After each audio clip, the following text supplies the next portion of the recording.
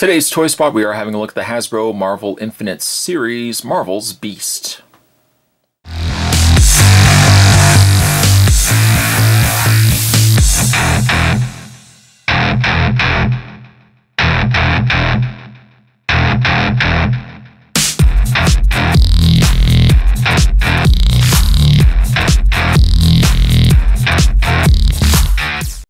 Part of the new wave of Marvel Infinite series, and Beast was one of those figures that also came packaged as a repaint and slightly retooled, and I'll show you guys that figure as well in a separate video. But it's nice to see a classic blue Beast in figure form. Once again, I won't touch too much on the packaging. I just kind of think it's kind of boring, but needless to say, though, we flip around the back of the package. There's a picture of Beast. Short read-up says superhuman strength, ape-like agility, and PhD in biochemistry. Hank McCoy is Beast. It's so vague.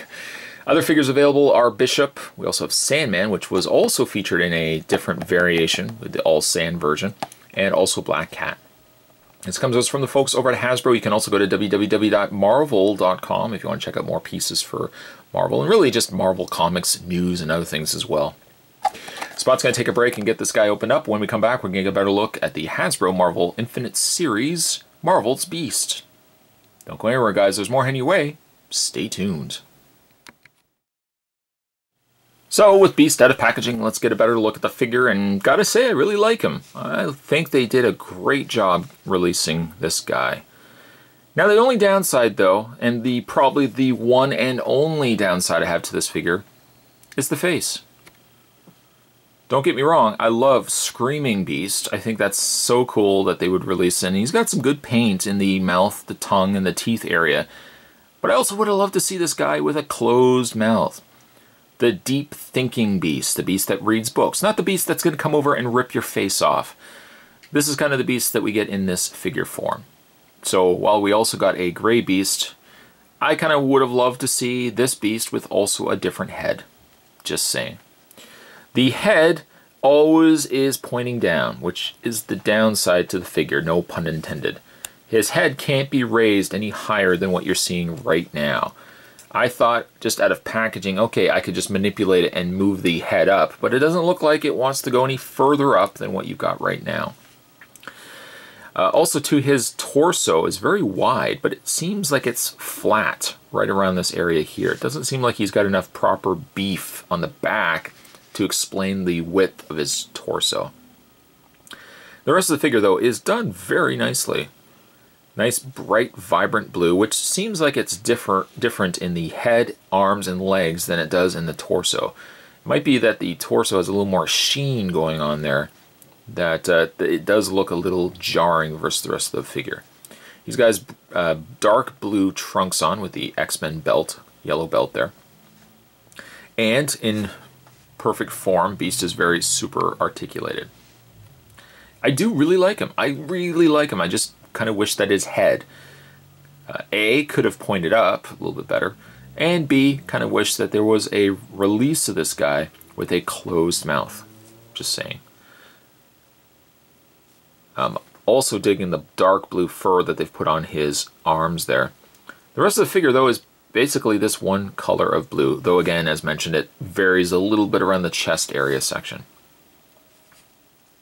When it comes to Beast's articulation, while his head does rotate left and right, it feels like it should be a ball joint, but truth be told, it doesn't rotate any more than just left and right. You can't do any head movement up and down. Arms do hinge out, which are very stiff, but they do hinge out. Rotate all the way around. He does have a bend and rotation all the way around in the forearm. He doesn't have any swivel in the wrists. Those wrists are sculpted in, folks, to the rest of the arms. He does have a swivel in the waist, which I think he actually has a swivel in the waist, although truthfully I haven't tried moving it yet. So maybe, no, it looks like it is one solid piece. So arm articulation, head articulation, and then when you get to legs do move out very easily. Nice new ball joint system in the legs. It swivels slightly as well, but more so just because it's ball jointed. He has a double bend at the knee and a bend and hinge in the foot. You know, honestly, they could have released this guy as well using pretty much the exact same base as this figure here, release him also in a Marvel Legends treatment. Maybe they might actually do that.